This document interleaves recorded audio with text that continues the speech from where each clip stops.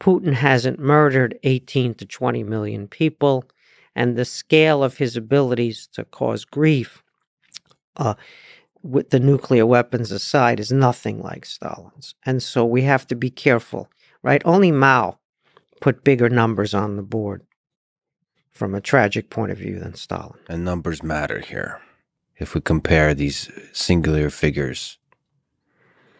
Yeah, Mao killed more people than Stalin because Mao had more people to kill.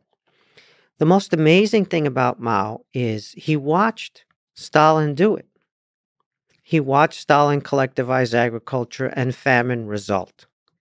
He watched Stalin impose this communist monopoly and all of those people sent to prison or given a bullet in the back of the neck. He watched all of that, and then he did it again himself in China. Do you think he saw the human cost directly? That when you say he saw, do you think he was focused on the policies, or was he also aware distinctly as a human being of the human costs in the lives of peasants, in the lives of the working class, and the lives of the poor? I think the prima facie evidence is that he didn't value human life.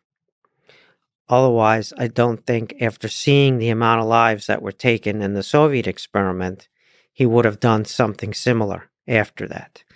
I think the answer, Lex, is it's very hard to get inside Mao's head and figure out what he was really thinking.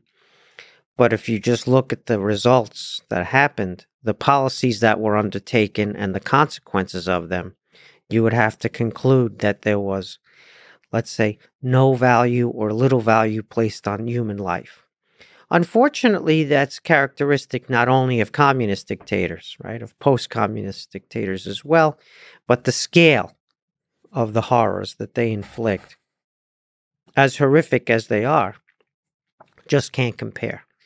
And so we're in a situation where Eurasia, that is to say, the ancient civilizations of Eurasia, which would be Russia, Iran, China, all have some version of non-democratic, illiberal, autocratic regimes, and they're all pushing up against the greater power of the West in some form.